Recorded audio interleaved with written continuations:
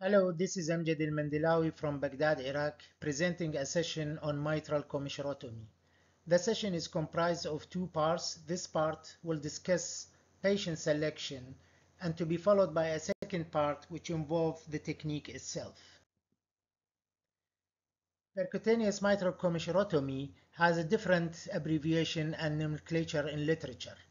In this session, we will use the first one, which is PMC. It refers to opening the fused commissure using a balloon. The most advanced balloon used is the Inoue balloon.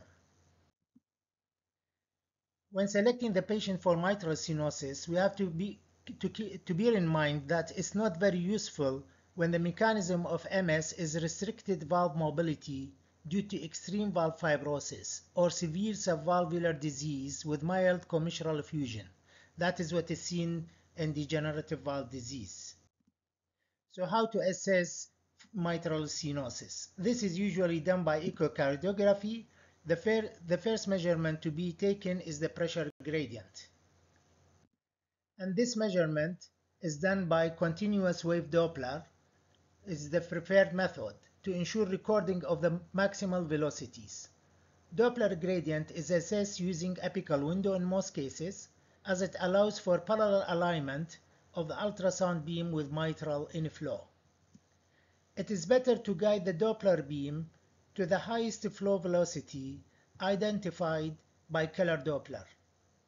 The mean gradient is the relevant hemodynamic finding. The heart rate at which gradients are measured should always be reported. In a patient with atrial fibrillation, mean gradient should be calculated as the average of 5 cardiac cycles. Gradient, although reliable, is not the best marker for the severity of MS since it depends on many variables, including the mitral valve area, heart rate, the cardiac output, and the associated mitral regurgitation. So it should always be correlated with other variables.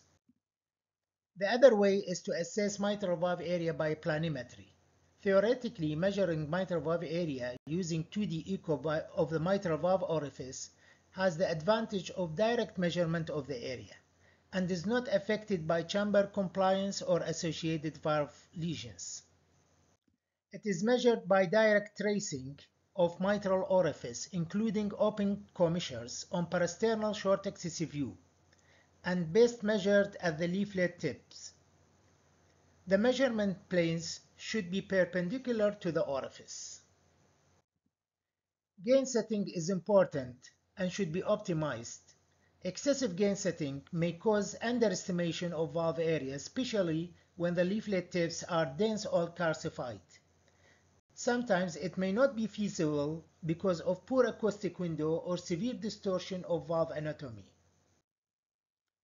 Another limitation of planimetry is that it requires technical expertise. The measurement plane must be optimally positioned on the mitral valve orifice. A 3D guided biplane image is useful in optimizing the position of the measurement plane. A pressure half time. It is the time required for velocity to drop to half the peak pressure. Mitral valve area is calculated using the formula 220 over the pressure half time, and this is usually calculated automatically by the device.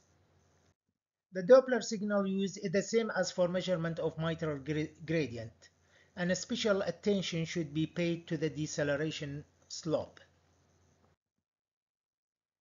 Here we measure the mean mitral gradient, and the mitral valve area is measured by the pressure half-time method, and it equals to 0.76 centimeters square.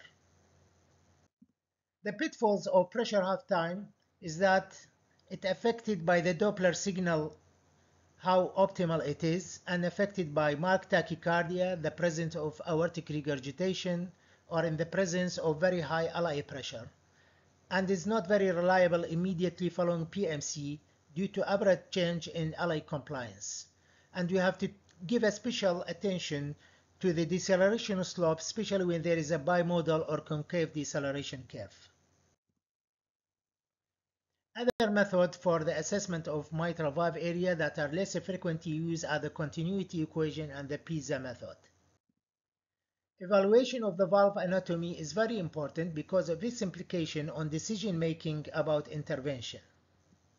Commissural fusion is an important feature to distinguish rheumatic from degenerative mitral stenosis. A complete fusion of both commissures usually indicates severe rheumatic MS. Although sometimes we can see severe rheumatic MS that is due to valve rigidity and shortening and subcuspal fusion, as seen in this case, despite the commissures are opened. This is usually seen in restenosis after previous commissurotomy. This case is a degenerative mitral stenosis with heavy calcification of the base of the leaflets and the mitral annular calcification. Important information about valve anatomy is to assess leaflet thickening, leaflet mobility, the shortening of the chordal structures and its thickening, and calcification. All these parameters are included in the Wilkins score. The lower the score, the better the immediate and late result of PMC. A score of 8/16 and less is associated with best outcomes. Multiple echocardiographic views are required to assess the score. Here we can see long excessive view of different patients with different degree of mitral thickening. The one that all of these cases we have done PMC for them, but the best result is achieved in the one in the right upper corner that has the lowest score with good leaflet mobility, only one fleck of calcification. This is short excessive view of different patients. And here we can see the apical view of, again, different patients. So we need multiple views to assess the severity and the score of the patient, of the leaflet. What is not included in the Wilkins score is the degree of commissural calcification.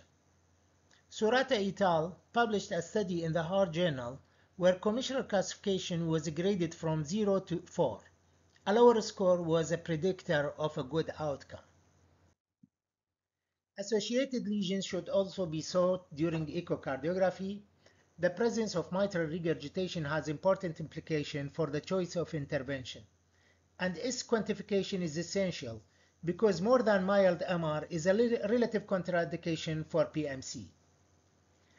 Following PMC, some MR may occur, and the mechanism of mitral regurgitation following PMC is also important to assess because leaflet tear may warrant surgery, while some central or commissural mitral regurgitation may be more benign.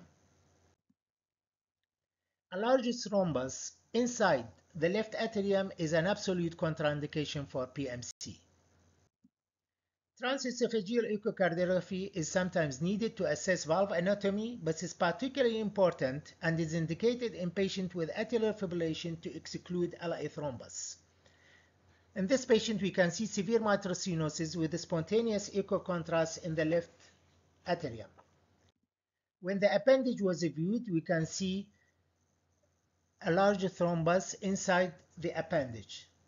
Sometimes in such cases, we can try a 6 weeks to 3 months of oral anticoagulation and TE is repeated again. The presence of thrombus in the LA appendage is a relative contraindication of PMC. In this case, the thrombus was persistent despite anticoagulation, but we managed to do the PMC with caution. Other things by echocardiography to assess are the consequences of mitral stenosis, including LA enlargement and the PA pressure. So in conclusion, a patient is selected for PMC if he or she has significant mitral stenosis, usually moderate to severe, and is usually symptomatic. The valve anatomy should be suitable for commissurotomy with low score, whatever scoring system is used, and there should be no more than mild mitral regurgitation. And the LA should be clear of a thrombus, and there should not be other lesions that require surgery, whether valve or coronaries. And thank you.